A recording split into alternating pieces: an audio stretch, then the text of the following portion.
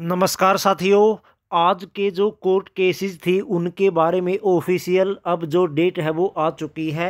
HSSC versus जो Rahul and others court cases था सीटी ग्रुप नंबर 5657 को लेकर 5 नंबरों के सोशियो इकोनॉमिक क्राइटेरिया वाले केस को लेकर अब उसकी जो ऑफिशियल डेट है वो 6 मार्च 2024 है। यानी जो आगे की डेट मिली है, आगे जो सुनवाई होगी 6 मार्च 2024 को होगी। हालांकि आज जितने भी कोर्ट केसेस थे उन पर काफ़ी दमदार तरीके से बहस हुई दोनों पक्षों के द्वारा। एचएसएससी के जो वकील थे उनके द्वारा और जो अपोजिशन के वकील थे उनके द्वारा, लेकिन किसी भी प्रकार का जो निर्णय है वो नहीं हो पाया और अगली जो डेट है वो दे दी गई। 282 नंबर पर ये केस लगा था कोर्ट रूम नंबर 17 में 28 फरवरी को।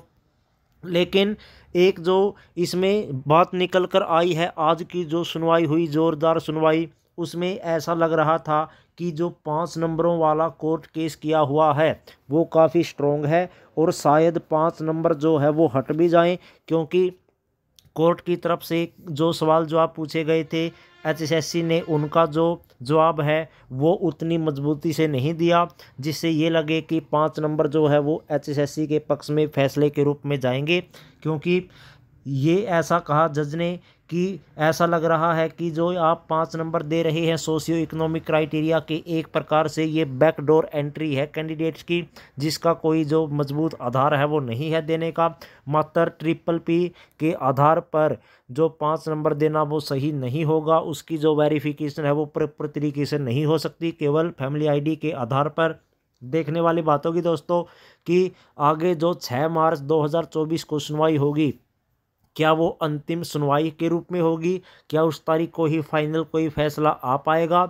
और अगर हम अब रिजल्ट की संभावनाओं को देखें, क्या रिजल्ट अब आ सकता है, क्योंकि अब आचार संहिता लगने में भी कोई ज़्यादा समय नहीं रह गया है। 10 मार्च के बाद कभी भी आचार संहिता लग सकती है। ऐसे में अगर सरकार चाहे तो टीजीटी जो 7471 भर्ती है उसको सबसे पहले पूरा कर सकती है, क्योंकि इसमें सीटी ग्रुप सीडी की तरह 5 नंबरों वाला कोई लफड़ा नहीं है। केवल 95 में से भी एचएसएससी अगर चाहे रिजल्ट निकाल सकती है। जो कैंडिडेट मेरिट में आएंगे 95 और 100 कॉमन सूची में से उनका रिजल्ट निकाल सकती है, और बाकी जो कैंडिडेट है जो 5 नंबरों के साथ मेरिट में रहेंगे उनकी पोस्टों को होल्ड रख के ये जो रिजल्ट है वो दिया जा सकता है।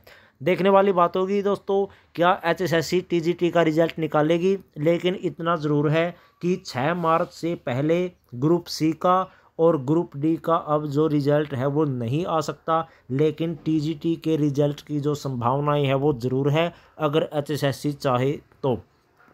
वैसे सीएम भी ये कह चुके हैं कि हम 28-29 फरवरी तक 28-29 वैकेंसी पूरी कर देंगे, जो अभी तो सच प्रतीत नहीं होता।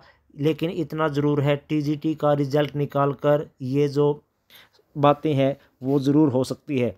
दोस्तों देखने वाली बात होगी 6 मार्च को सुनवाई में क्या होगा। इस वीडियो में इतना ही, धन्यवाद।